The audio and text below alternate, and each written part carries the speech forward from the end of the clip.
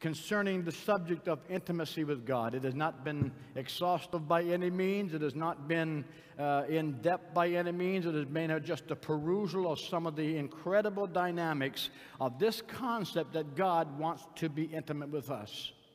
Intimacy produces fruit, and so God wants our lives to produce fruit, and so He wants to be intimate with us and we with Him. So we talked about His call to intimacy.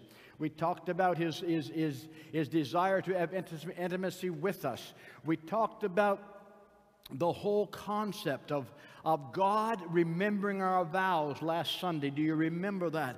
When God told Jacob to go back to Bethel 28 years, 30 years after he had made his vow to the Lord, at the great story of the ladder that ascended down from heaven, or descended from heaven, while he was running from his brother Esau. And we talked about how God remembered the vows that Jacob had made, and God told him to get back to Bethel. Last Sunday we talked about going back to Bethel, to the place where we made our vow to the Lord. And so many of you, maybe 200, maybe 250 of you, after the ministry of the word, gathered around this altar and just cry out to God again to renew these vows before the Lord.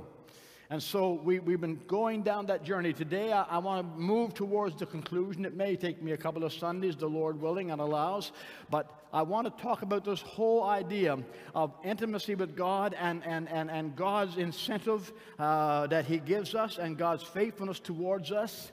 And God says in His Word that if we walk with Him and we are faithful to our vows, that God would do something incredible. And I don't know if I've ever heard another message preached quite like this one. I'm sure I haven't. And I just want to draw it to your attention today. It is found in the book of Leviticus, and we will support it from other scriptures as a principle from God's Word. So in Leviticus chapter 25, keep in mind now, Leviticus is a book of worship. Leviticus is a book of worship. It is in Leviticus that God defines for the nation of Israel in the time before Christ how they were to come to God to worship. He instituted the sacrificial system, which was a prototype of Christ that would come and give His life. And so Leviticus is in effect until Calvary, but yet the principles of Leviticus are eternal. So keep that in mind. And so in the book of Leviticus chapter 25, verses 1 to 7 and verses 18 to 22, let me read them to you, and you can follow along in your scriptures. And the Lord spake unto Moses in Mount Sinai, saying, Speak unto the children of Israel, and say unto them, when you come into the land, not if you come into the land, when you come into the land, which I will give you, then shall the land keep a Sabbath unto the Lord. 6 years you shall sow thy field, and 6 years thou shalt prune thy vineyard, and gather in the fruit thereof.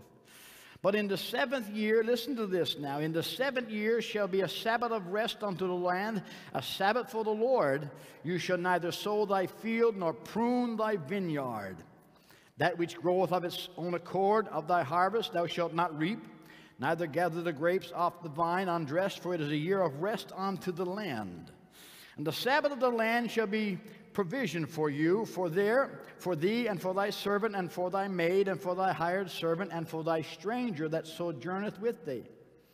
And for thy cattle, and for the beasts that are in thy land, shall all the increase thereof be the supply. What an unusual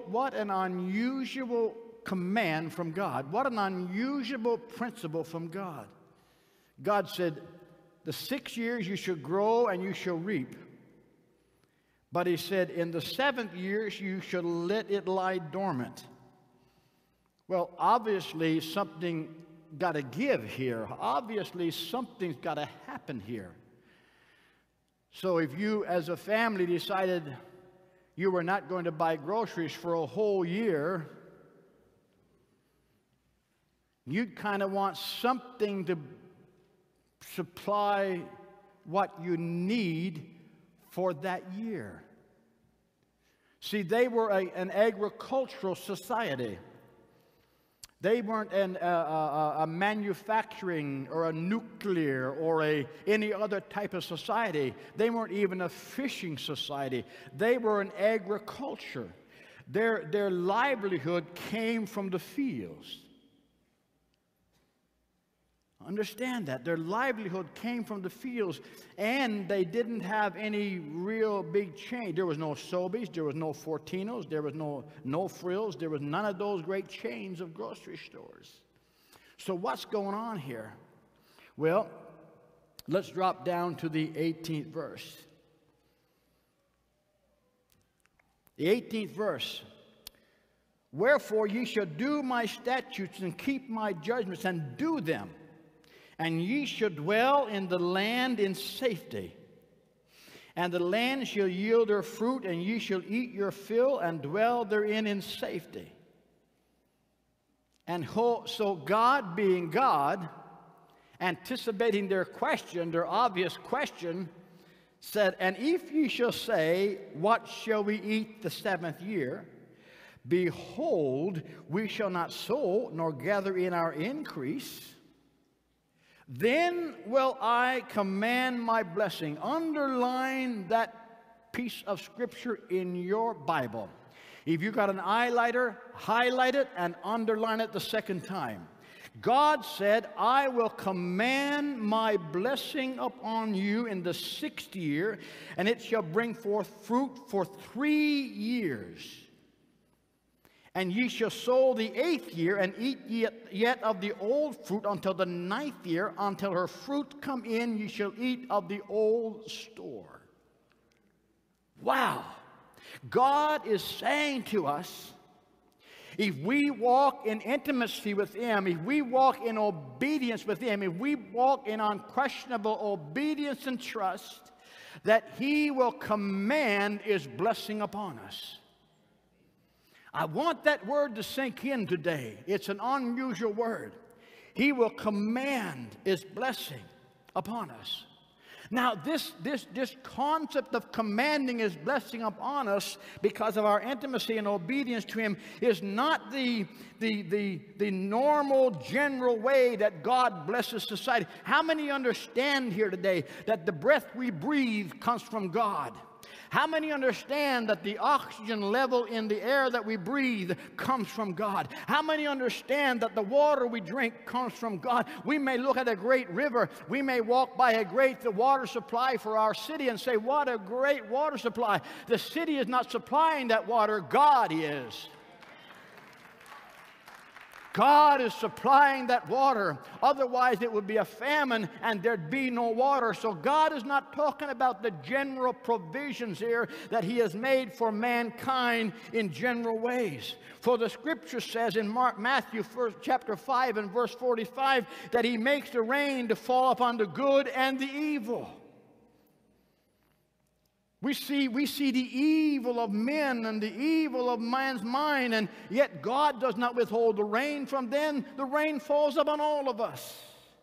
So it's not a general thing that God is talking about here. In Psalms, in several occasions in Psalms, the Bible says He bestows His blessings and His benefits upon us daily in Psalm 68, Psalm 103, and Psalms 116. It is not the general blessings that we enjoy as a nation from the good hand of God. No, God's commanded blessing is the product of an intimacy with God. Let me say it again. For the man or the woman, for the family, for the teenager that walks in intimate relationship with God. And we've been talking about intimacy in last 3 or 4 weeks. God said, I will command my blessing upon you. I won't suggest it. I won't think about it. I will command my blessing upon you. I will command. It is a divine principle given because of obedience. Somebody say amen. I find Christians living disobedient to God, and they're wondering why they're out of this, out of that, out of something else, why this goes wrong, something else goes wrong. Well, Pastor, I'm a Christian. Why can't I enjoy what God promised? You need to walk in obedience to God. I need to walk in obedience to God. Even when it hurts the flesh, I need to walk in obedience to God. You understand what I'm saying now? It's easy to obey God when that obedience favors us. But when God asks us to do something that doesn't favor us but is testing us, we need to walk in obedience with God. God said, I will command my blessing upon you. I looked up the meaning of that word command. It means to direct with specific authority. It is not a general suggestion.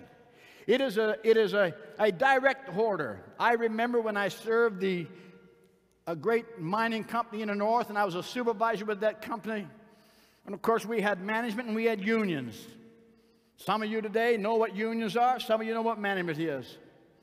And there was always those people who were breaking the rules of safety and breaking the rules of production and putting the rules of the lives of other people at risk and putting the equipment at risk and putting the production at risk. And so we had a system to make sure that things worked right. And if I had the authority to go way beyond suggesting something, I had the authority to give what was called a direct order. Whether you agree with it or not wasn't important. You had to do it. Now, you had a grievance process afterwards if you felt that it was unfair, but the truth was when I issued a direct order, when I said, this is a direct order, I'm asking you to perform that task now. That employee had no choice. It was a direct order. It was a command from the supervisor operating under the directions of the company guidelines. And so command means a specific order given with specific authority. It means to issue that order under that authority and put it forth for it to be done. To direct from a position of authority. As a supervisor with the company, I had the authority. Brother Lambert Stacy was also a supervisor with the same company. He knows what I'm talking about. The last thing we wanted to do was issue a direct order. We wanted to find some way. But if we had an obstinate employee who was intended on just being evil and just not getting the work done, we had the authority, and it was a direct authority. It was a directive given usually with a loud voice. Usually with a loud voice. It was an order given by one in authority. It was the possession or exercise of controlling authority. And so God said, I will command my blessing upon you. Stop for a moment. When we walk in intimacy with God, when we walk in a way that pleases God, God will command His blessing. Think about that for a moment, church. You and I can have that kind of relationship with God that when all of the natural things around about you says that it won't work for you, you can't succeed, God commands a blessing and you succeed. You're serving God faithfully. You worship Him. You walk according to His word. You walk in terms of obedience to tithe and offering and serving the Lord. And there's a job position comes up, and you're not as qualified as 10 of the people in front of you, and you say, there's no way I can get that job. I haven't got the experience. I haven't got the full requirements that they ask for. There's no way I can get it. But you say, God, is there some way you can open that door for me? I'll walk through it. And you get the job. You know where that came from? A commanded blessing of God. And you exceed in that job. You excel in that job. And the supervisor comes by after the first year for review and says, boy, did you fool us. You didn't have the credentials, but we just felt there was something about you. We had higher qualified, more experienced, and more educated candidates. But there's some reason or other that the team that hired you felt there's something about this girl. There's something about her. I know this could backfire on us. There's something about her. We got to hire her. Where do you think that came from? It came from God. Let me say it again. It came from God's commanded blessing. He created that position for you because you pleased Him. You walked intimately with Him. You knew Him and He knew you, and He put His favor upon it. That's what I'm talking about. God said, I will command my blessing upon you. I will command my blessing. I see three particular areas in the Bible when and where God says He will command His blessing. This morning I hope to look at these and probably conclude this portion of intimacy next Sunday if the Lord allows me. But I see three particular areas in the Bible where He said if we will walk in intimacy with Him. Intimacy means obedience. It means trust. It means stepping out to be one that is intimately connected with God through His Word and by His Holy Spirit. He said there's three areas where He said, if you will do these three things, I will command my blessing upon you. In the area, first of all, of obedience and trust, in Leviticus 25, 1-7, and in the text that I read in 18-21, God required both. Here in these texts that I read to you, it is linked directly to the law of the Sabbath, which is the law of rest. This law of rest and law of Sabbath, what was it all about? It was that singular thing that identified Israel as a people who proclaimed God to be their Jehovah, or Jehovah to be their God. You can imagine the heathen around them when they saw them not sowing their ground in the seventh year. They said, what's wrong with the Israelites? What's gotten into that tribe? Or all 12 of them. They're not planting their fields in the seventh year. It became an occasion for the Israelites to say to their neighbors, we are walking in obedience to God our provider. We are sacrificing the seventh year for His glory and for His honor as He has commanded us. And we have done this for many, many cycles of 7, and we have seen God provide as we have been obedient and trusted God for the provision. It's an incredible principle. It was the Jews' observance of the Sabbath that proclaimed their recognition of Jehovah God. What did God say to them? You will have your Sabbath day, and then you'll have your Sabbath year.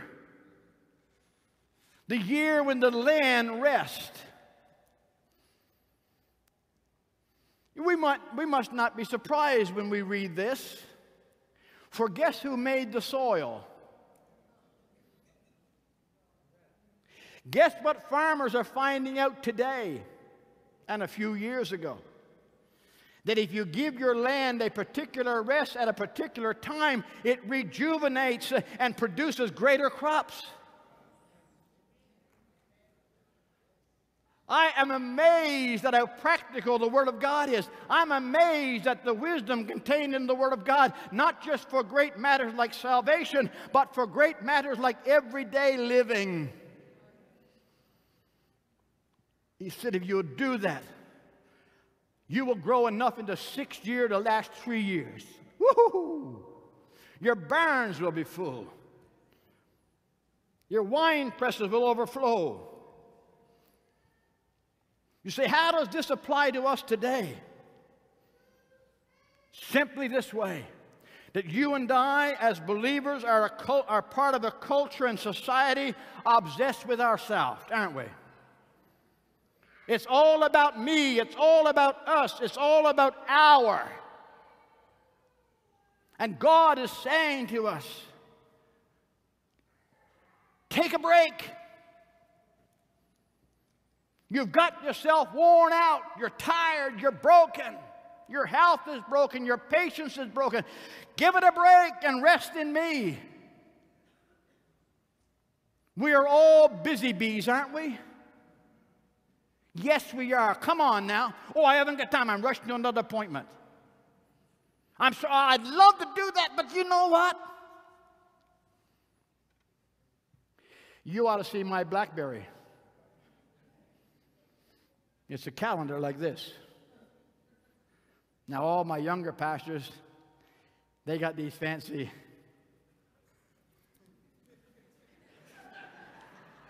So when I need to make a schedule, I had to open my old black case and I pull up my calendar. That's my BlackBerry. That's my iPad. And if you look at it, it can get filled up in no time, right, brethren? Whether it's high-tech or low-tech. It still gets filled up. And we're all so busy, we're obsessed. We have many times in our pursuit of things compromised our devotion and our worship, have we not? You know, I'd love to have time for this. I'd love to have time for that, but I'm so busy. Every time the pastor calls a prayer meeting, I got so much going on. Every time there's evangelistic services, I just can't get there but Sunday because I got so much going on. We need to take a little time out. We need to know how to say no sometimes to all the demands upon us. And we need to schedule God's time first and everybody else second. Because here's what happens to the preacher as it happens to the parishioner. We fill up our calendar, and then we find that we can only jot God in here and there. But I'd love to have gotten to the prayer. I know you're having prayer. I couldn't. You know, I had this appointment. You know something? There is a kind of Christian that thinks the busier their calendar, the more important they are. Foolishness. Foolishness. Busyness doesn't mean importance. Business sometimes means bad priorities. Sometimes we need to spend time with our little honey and our children rather than rushing off to another, rushing off to another, rushing off to another. Ooh, I'm digging deep now. I can sense your love coming at me now full speed. You see, the truth is, the busier we become, the more the spiritual disciplines in our lives has been relegated to a low level. Oh, I love the way you're shouting now. Let me say this to you this morning. Never let your blessings from God get in the way of your worship and devotion to God or your godly disciplines. Now, I come from the simplest background that you can ever imagine. I came from a generation of fishermen and loggers. Nothing high-tech about it. You set out your net, you pulled your net, you cleaned your fish. You took your buck saw, not even chainsaw. How many know what a buck saw is? Let me see. Right, not even a chainsaw. Buck saw is the big old thing like that with a frame, and it's got a blade. And you just work it through until the wood drops off. Chainsaw is the thing that makes noise. I came from a generation where it began with a buck saw. And they were simple people, simplistic people, but they were faithful people. My dad was a fisherman in the summertime, a logger in the fall, and in the winters he got his gear ready for fishing in the spring. Let me tell you a little story from my dad's life. Now, I'm talking about the early to mid-50s. I mean, it was ancient history. My dad was fishing. And he had a very simple apparatus, just a couple of fishing nets that he pulled by hand, shoal water. For all you guys in the East Coast, you know the difference between deep water and shoal water. For all you mainlanders here, deep water, you can't see the bottom. Shoal water, you can. And he was a simple fisherman with a large family. There was 9 children. And fishing was not all that plentiful. But this day, my dad went out and pulled his nets. Some of you might have heard me tell this story. And he had a great catch. He had a wonderful catch. Between the nets he had out and the old-fashioned jigging, he had a boatload. Now, it wasn't a big boat. It was a really, really, really good catch. So he came in on this particular evening, and the word got around the community because they could see that his boat was well laden down in the water when he came in. And so the men began to gather on the wharf, and they were all excited for my father because he had this wonderful catch of fish. And it was late in the evening when he came in, about 6 o'clock or so, and after toiling all day. And so to clean a boatload of fish is like 4 to 5 hours work. And it's about 6 in the evening. So they come, and his name was Donald, and they called him Uncle Dodd. And they said, well, Uncle Dodd, you've done so well today. You have a great catch of fish. He said, yes, it's been good. We had a good day. And so they're standing on the wharf, and I guess up here in Ontario that's called a dock. But where I come from, it's a wharf, and really where I come from, it's a wharf. Really, I'm just trying to be fancy. And so he ties up his boat. It's 6 o'clock in the evening. He's got probably a couple of hours before sunset, and here's what needs to be done. That fish needs to be taken out, cleaned. I may as well say it. Gutted, it taken off, and split. Split means the sound bone comes out, so the fish lies wide open. If you go to any of Sobeys store and say, I want some salt fish, you get split fish. That's what I'm talking about.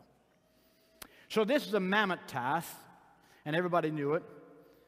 Now, if you don't do that fish in a very soon time after it's cut, it becomes very soft, the flesh becomes very soft, and it spoils rather quickly. I'm setting the stage for you because it's worth telling. And so Dad gets up, he secures his boat, and he just makes a few remarks to the men that they are complimenting on his success for the day, and he begins to take off his rubber clothes. Not what a fisherman does when he's getting ready to clean fish. He takes off his rubber clothes, and he's standing there just in his regular work clothes. And he hangs up his rubber clothes or throws it up on the splitting table. And he begins to walk up over the hill to his house.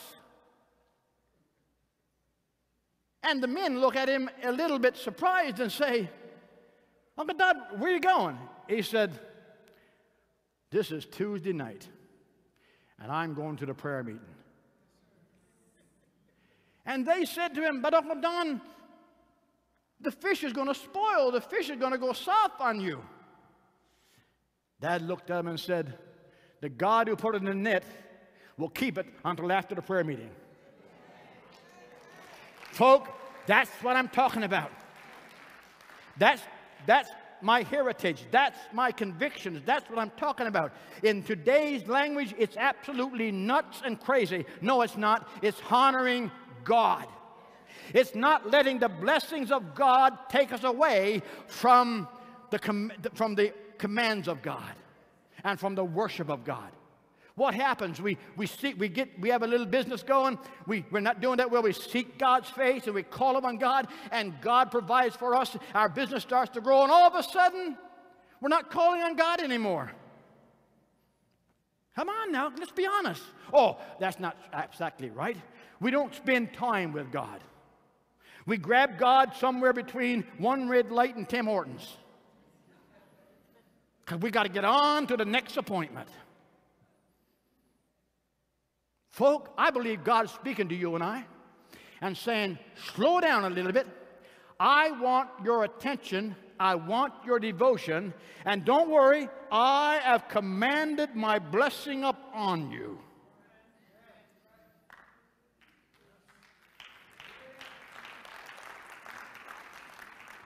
It's the product of our relationship with God. With such busy lives, we too often neglect our worship. And we all have done because we're busy, or because we've been, here's the other one. We're so busy, we haven't had time, so we just need to get a little rest and relaxation.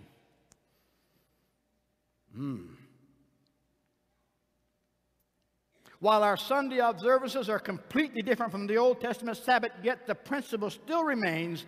We need to have a specific time to recognize God. And that's what God was saying to the Israelites here. And so to the agricultural Israelites, he said, do not sow or plant your fields or your vineyards in the 7th year. Wow! That don't make sense. We live by the fields. We live by the crops we grow. To be obedient to that principle takes trust and understanding of who God is. Much obedience. You say, Pastor, you sure that's what God meant? Like, you sure? I mean, that's not symbolic language or he was speaking. No, that's what he meant. Why do you think Israel spent 490 years in captivity? The Bible tells you. Because they neglected the Sabbath year for 70 times. And God said, 7 times the times that you neglected to walk in obedience to my agricultural demand, I'm going to keep you in captivity 490 years, 7 times 70. The Scripture says that. The Scripture says it. So if we're neglecting God and think He's going to wink at us, He's not. Why doesn't He wink at us? Because He loves us. And He knows that the path we're on when we neglect intimacy with Him and neglect being obedient to Him leads to destruction. And God keeps calling us back. And He's going to get our attention one way or the other. You put your business before God as a believer, you can look for a wreck down the road. Now let me get really technical here. You put your family before God, look for trouble.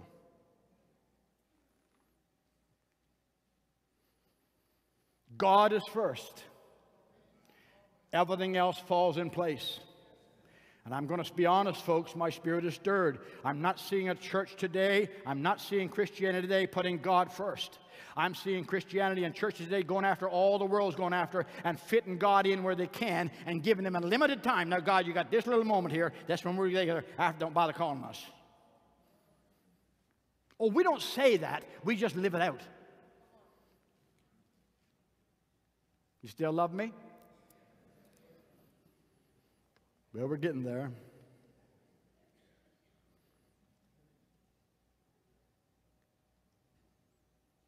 God knew our humanity. God knew Israel's humanity, and so He anticipated their question. In the 25th chapter of Leviticus, chapter 20, He says, you shall say, what shall we eat on the 7th year? You don't want us to sow, you don't want us to gather in the increase. He said, if you'll walk in obedience, then will I command my blessing upon you. In the 6th year, you will reap enough for 3 years' supply. The truth is, our society today is, and our churches, pure Pentecostal is guilty as well. We are self-sufficient. But we are only one moment away from disaster. The moment we begin to look to man and look to our own abilities, God is going to take His blessing off of this church. The moment we begin to think we have arrived and we're something, God is going to lift His blessing off this church. We need God every day. Mom and Dad, you need God every day. Your family needs you to see that principle. Your family needs God every day. If we are going to enjoy the commanded blessing of God, we must live in surrender to Him.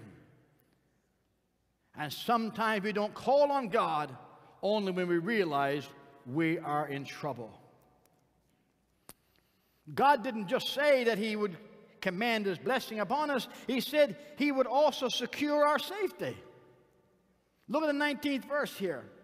The land shall yield her fruit, you shall eat your fill, and you shall dwell therein in safety. Why do you think the Western nations of the world, who have always enjoyed incredible safety and protection and peace because of the goodness of God, are now beginning to crumble and are now beginning to see upheavals and unrest? Why do you think? Because the Western nations have forsaken God. If I could tell you the story of the first Thanksgiving in the colonies of the Americas, it would turn your heart to mush and your eyes to tears. when they realized that all the little they had was what God had given them, and they consecrated it to God, and God blessed them. Now the mighty Western society, Canada included, and the United States are boasting in their own self-sufficiency. I get scared at that. I'm saying, oh God, help us not to lose sight of our daily dependence upon you. Remember the meaning of the word command. God will order and direct with authority His blessing among those who keep His word and trust Him. Those who keep His word and trust Him. I must hurry. There's the second area where I see this promise clearly put forth in the Word of God. It's in the area of unity. It's in the area of unity in Psalms 133 and 1-3. It's such a familiar passage to most of you. Some of you don't even need to turn to it, so you can turn anyway to make sure I read it correctly. 133 and 3. Let's read it together. Behold, how good and how pleasant it is for brethren to dwell together in unity. It's like the precious ointment upon the head that ran down upon the beard, even Aaron's beard that went down to the skirts of his garments. As the dew of Hermon, and as the dew that descends upon the mountains of Zion, for there the Lord commanded the blessing. Here it is again. When there is unity, God commands a blessing. You want a blessing from the Lord? Live in unity. God will command His blessing among those who strive to keep unity. It doesn't mean that we may not have our disagreements, that we will have disagreements. I have disagreements with my staff. They have disagreements with me. I don't understand that. You have disagreements with one another in the body of Christ. Within your own personal family, you have disagreements. But disagreement don't mean that you got to be in disunity. You and I can disagree on a matter, and because of our love for God and each other and for the house of God and the things of God and what God is doing in our lives, we just set our own personal biases apart and we come together to serve God's purpose. Amen. We might die with difference of opinion. No big deal. If we die with difference of opinion and we're right with God, we'll have a chance to discuss it on the streets of glory. No, let me change that. When we get to glory, you will find out I was right. Just kidding you. I'll find out that you were right. Amen. But it didn't make any difference because we didn't let disunity come in. We can be disagreeable on things, but we don't have to be in disunity. We can have difference of opinions, but we respect each other. We can have different approaches to solving a problem, but we respect each other. The devil thrives on disunity. The devil can identify disunity in the most successful, most spiritual body of Christ on earth, and when he gets disunity going, he can go and walk away because he's got his work done. It'll spread like a virus. And like they shut the meat plant out down out west, they'll shut the church down because it's worse than E. coli. Disunity will destroy the body of Christ, and God said, if you will strive for unity, I'll command my blessing. You mightn't be the biggest church, you mightn't be the richest church, but I'm going to command my blessing upon you. I want Peel Pentecostal to live under the commanded blessing of God. Woo! I don't want God to make us perfect. It would be contradictory to His principle. We're going to be perfect when we get to heaven. I just want us to walk in unity in the body of Christ. Even over matters that we can disagree on, it doesn't add to affect our unity. Unity brings a sweet aroma. Unity brings a refreshing atmosphere. It results in God commanding His blessing of life. When we nurture an atmosphere of unity, well, let me take you there, Ephesians chapter 4. Listen to what happens when we nurture unity. It just doesn't happen, folks. We nurture it. Keep that in mind. You and I have the potential to create disunity in this church at any time. Think about it. You and I have the ability to create disunity in this church at any time. On the flip side of the coin, you and I have the power and authority to nurture unity. I choose the flip side. Ephesians chapter 4, verses 1 to 3. Listen to what it says. I, therefore, the prisoner of the Lord, Paul writing, beseech you that you walk worthy of the Lord, worthy of the vocation wherewith ye are called. What's your vocation? You're called to be a Christian. What's a Christian? One who is Christ-like in word, deed, thought, relationship to other, in purity and in holiness, where with all lowliness and meekness, with long-suffering, forbearing one another in love. There might be things about me, and there might be things about the way I preach that nettles you. Don't go out and tell other people, I like his preaching, but he gets on my nerves when he says this or when he says that. Pray for me. And if it's worth fixing, the one I work for will fix it. Because I'm wide open to his leadership. Listen to the third verse. Endeavoring to keep the unity of the Spirit in the bond of peace. Endeavoring. Meaning that there's going to be challenges. Meaning that there'll be occasions where we can be in disunity. But what do? We work from the scriptural premises of loving one another, forgiving one another, respecting one another. Endeavoring to keep the unity. Well, you know, this is what I'd like to see. This is what I'm going to see. This is what I'm going to do. But you might offend, it doesn't matter. I don't care about offending. This is what I want to do. That's not exactly endeavoring to keep the unity, is it? Well, no one's going to tell me what to do. That's not exactly keeping the spirit of unity, is it? Well, if you don't do it my way, if you don't do it my way, I'm not going to come to church anymore. I'm stepping back from that. I don't like the way that Mitchell does this. I'm not going to play anymore. I don't like the way that Russell's leading this Alpha course, so I'm not going to be part of it. That young girl they got there, she's making our kids ship up and get in shape. They're coming home and telling us how they have to live their lives at school and at home and at church, and that's not the way we live. I don't want them under her influence. You're getting the picture, aren't you? See, the blessing of God is upon those who endeavor to keep the unity. I'm not surprised by that, for God said, blessed is the peacemaker. Blessed is the peacemaker. If you ever see a situation that you can add a little bit to and can calm the waters and make peace, jump in with both feet and ask for the leadership of the Holy Spirit, because you'll be blessed if you make peace. Blessed is the peacekeeper, not the strife stirrer up, not the agitator. I've known Christians and their gift was agitating. Don't be an agitator. I got to quit. So when we nurture an atmosphere of unity, then we can expect God's blessing that will enrich our personal lives as well as our church life. Our church will function and be alive. Can I have 5 more minutes? I'm going to take it.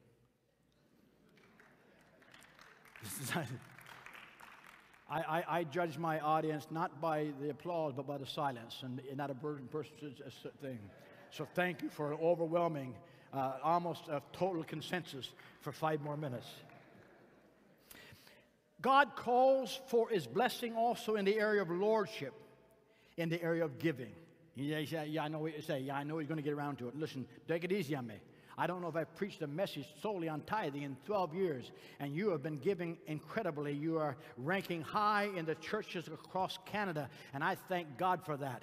Because you see, if I just preach on giving, you get mad enough to want to make me stop so much that you'll start giving, and that's the wrong attitude.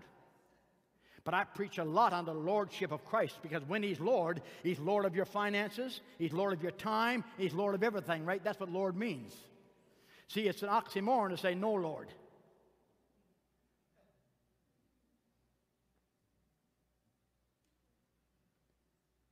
It's an oxymoron. It's opposites. It's doesn't exist. You can't say no, Lord. Because if he's Lord, It's yes, sir. Some of you will get that later on. But in the area of lordship, particularly in giving, in Malachi chapter 3, let me read Malachi this morning, just a couple of verses there in Malachi. For those of you that are not totally familiar with the Old Testament, it's the very last book in the Old Testament that comes right between the page that says New Testament and starts with Matthew. It's Malachi chapter 3, verses 10 and 11. Bring ye all the tithe into the storehouse, that there may be meat in mine house, and prove me now wherewith saith the Lord of hosts, if I will not open you the windows of heaven, and pour you out a blessing, that there shall not be room enough to receive it. And I will rebuke the devourer. A lot of people stop at the 10th verse and lose the incredible blessing of God and promise of God. When you and I are faithful in the tithe and offering principle, the tithe is giving God the 10% of what He enables you to make, not the deductions from the income tax and from all these kind of things. What you make, He wants the cream of the crop of it. And when you do that, the second side of it not only will provide for you, but He's going to look at the devourer and say, you can't touch her. Amen. You can't touch him. You can't touch his family. Why can't I touch his family? Because I have made a promise. Amen. I've made a promise. Folks, I still believe this is the Word of God. I have shaken it. I have torn it. I have left it behind. I have loved it. I've cried on it. I've kissed it. I've neglected it. But it's still the Word of God. This is the Word of God. This is the Word of God. And I have lived my life as a believer and raised my family as a father with this conviction that as I have honored Him, He will honor my children. Amen. I am going to speak shortly on the subject of covenant. Nobody in this building should miss that message. I'll introduce it in time for everybody to know. But there's something about moms and dads walking in covenant relation with God that pours blessings out on their family. And I'm going to explain a few things to you that God showed me about 20 years ago as I was raising 3 rambunctious kids. But folk, I just believe God. He said, I will rebuke, the 11th verse of Malachi 3. I will rebuke the devourer for your sakes. He shall not destroy the fruits of your ground. Oh, I could tell you some stories. Neither shall your vine cast her fruit before the time in the field, saith the Lord of hosts. How come? Because God will command His blessing upon us when we walk in obedience to what He calls us to do. Wow. Wow. What an incredible truth. God said there will be such an abundance that we will not be able to contain it. It is a blessing of provision. And here God challenges us to prove Him. Just think about it for a moment. It would be audacious. It would be brazen for us to say, okay, God, prove yourself. You say you're there. You say you're going to care for us. You say you're going to provide for us. You got all this command. Prove yourself, God, prove yourself. And I believe this is the only place in the Scripture where God says, you prove me. Wow. Stop it for a moment. God said, prove me. Be faithful in tithes and offerings. Be faithful in your finances to finance the work of God. Be faithful in bringing in the tithe and the offering of your increase.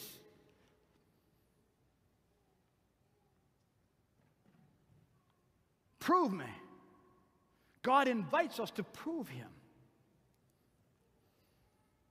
So I'm coming to my conclusion. There are 2 specific blessings here in Malachi chapter 3. There is the giving of His blessing from the windows of heaven. There will be such abundance that we will not be able to contain it. It's called the blessing of provision. The commanded blessing. I can almost see God now, and I can tell you some stories if I had time and research to remind me of what they all are. Of where there have been drought and where there has been drought, whether it's in the fishing industry or the farming industry or in other ways. And all of a sudden, someone's nets are full And all of a sudden, while the fields around, the bigger fields around are all withered, somebody's is green and producing. And behind the story, you find a family that honors God with tithe and offerings. You say, Pastor, that's a bit ridiculous. Only if you don't believe the Word of God. Vice versa. I know people who hoard everything they get and wouldn't give to God, and they wonder why God's not blessing their lives. Now you know, if you're here this morning in that position, you need to repent of your disobedience to God and begin to honor God with the tithe and the offering and the first fruits of His increase in your life, and watch God fulfill His promise. That's the first blessing. It's the blessing of provision. The second one are the promises to rebuke the devourer. It's an authoritative blessing from God in the form of protection and deliverance. Wow. Let me say that again. It's promised to rebuke or hold back the devourer. Is an authoritative blessing from God in the form of protection and deliverance. And it's for every person in this building. It's for every mom and dad. It's for every teenager. It's for every older person. It's for every retired person. It's for everybody living on social assistance. It's for everybody living on support from the government. If you will honor God, God will walk through the circumstances of your life and provide for you. And you can turn a deaf ear to this message and you'll stay in your own pitiful state. And if you get obnoxious enough, God will take away what you have, because He said, I want you to prove me. I want you to prove me. Listen, folk, as you begin to serve God, guess whose attention you get besides God's? The devourer. We got to do something about that gal. We got to do something about that guy. We got to do something about that couple. We got to do something about that retired senior citizen guys who's supporting the work of God. We got to attack them. God says, you can't do it. They're under my blessing. They're under my blessing. And let me conclude with this, because I'm going to pick it up next Sunday, Lord willing. This is not a get-rich scheme. If you give to God because God said, if you'll give to me, I'll increase your... If you give for that reason, keep your money. God don't want it, church don't need it. Because that's the wrong attitude. But when you give out of obedience to the Word of God, you say, God, you are Lord of my life. I am going to walk in unity. I am going to walk in trust and obedience. I am going to walk in the area in obedience, in the area of the tithe and the offering. I'm going to do that, Lord. Out of my devotion to you, you will find that God's attention will be all over you. This stepping out to prepare ourselves for the commanded blessing of the Lord is a risk from the natural point of view. It can be sacrificial, and it means giving away. Folk, I want to be honest with you. I want my life and I want my family to live under the commanded blessings of God, because we walk in obedience to God. I want this church that God has privileged me to pastor for these last number of 12 years or so. I want this church to live under the commanded blessing of God. How do you think we got this building if it wasn't the commanded blessing of God? How do you think we got this land? How do you think we got the finances to take care of this building if it wasn't the commanded blessing of God? It's the commanded blessing of God. And I cover it as the senior pastor of this church and pray that the Spirit of God will just be free here to work in our lives. I want to live under the commanded blessing. I want God to be able to say, I command my blessing on that brother. I command my blessing on that young man. I command my blessing on that sister. I command my blessing on that pastor because they walk in obedience. I command my blessing on that church because the people in it walk in obedience. Amen.